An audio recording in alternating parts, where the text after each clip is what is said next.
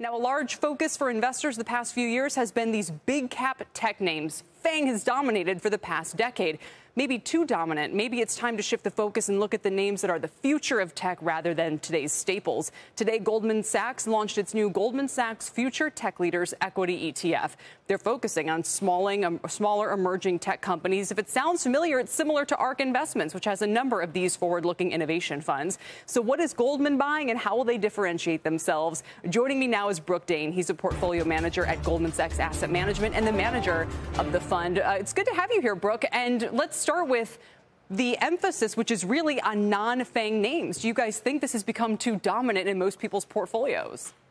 Yeah, Kelly, it's great to be back on the show, and especially on such an exciting day for Goldman Sachs Asset Management with the launch of the Goldman Sachs Future Tech Leaders Equity ETF, as you mentioned. So, yeah, we have this fundamental belief, and we've been talking about it for a while now, that there's this disconnect between how investors are positioned and where we see, the real innovation and disruptive tech coming in the world. We think that the twin impacts of cellular phone ubiquity and the rise of the public cloud has really democratized innovation. And we're seeing a wave of really interesting companies, both in the mid-cap space of the US, but also globally in emerging markets around the world where, you're seeing just tremendous innovation and great companies being born.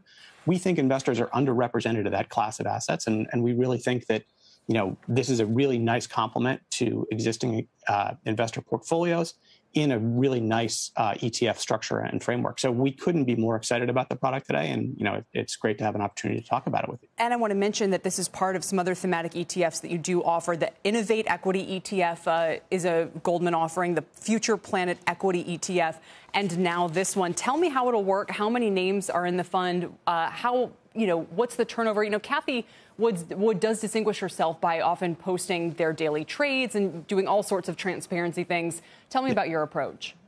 Sure. So first of all, the fund is co-managed by myself, Sung Cho, and Nathan Lin. The three of us work very closely together. We are, this is an actively managed product, and the team at ARK has done a great job of reinvigorating the active world and highlighting that to people. But this is going to be a focused product. We're going to have around 60 names globally. And again, this is long-term investments. Our process is very much driven by bottoms-up analysis, really getting to know these management teams, doing extensive valuation work on our own forecasts and fundamentals to come up with the best 60 names that we think can really benefit investors' portfolios and drive kind of structural disruptive change over time. We're super happy about it. We've got 15 dedicated tech analysts across the globe looking for this next generation of innovative companies. And we just think that there's a tremendous opportunity for investors out there. And it's not just FANG. Tesla obviously wouldn't qualify as it's well over $100 billion. And that's kind of the centerpiece of Kathy's innovation ETF. We've showed a couple of the names, Brooke, that you guys are fans of here. Names like Palo Alto that people might be pretty familiar with, but also Kingdee Software, Atlassian, Adyen, in the payment space, Bill.com. You've got some chip names as well. So what are the main criteria? I mean, obviously, so much of this has to really just be, bottoms-up research. But other than them being under $100 billion, are there any kind of general growth metrics that you're looking at? Sure. What we're really looking for is companies that we think can grow at very high rates over long periods of time, and we look for certain kind of patterns in stocks. So you mentioned cybersecurity. So I think everybody knows that in the cybersecurity space, there's tremendous tailwinds to the market as the threat environment rapidly evolves and changes. I saw a stat yesterday that said every 39 seconds there's a breach on the web out there. So the backdrop of the environment is incredibly robust, and the need for security is very strong. But one of the things that really attracts us to this market is there's also a secular shift happening underneath the hood of just being a massive tailwind. So, as companies have moved to cloud computing, it's changed the security architectures that people need.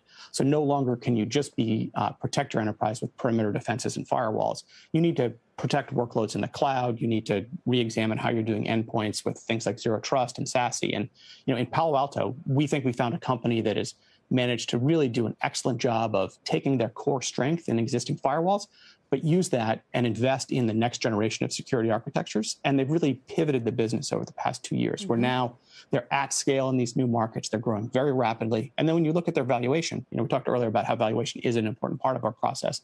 When you look at their valuation, and compare them to some of the pure best of breed next gen security softwares, there's just a big disconnect in how that stock trades. Sure.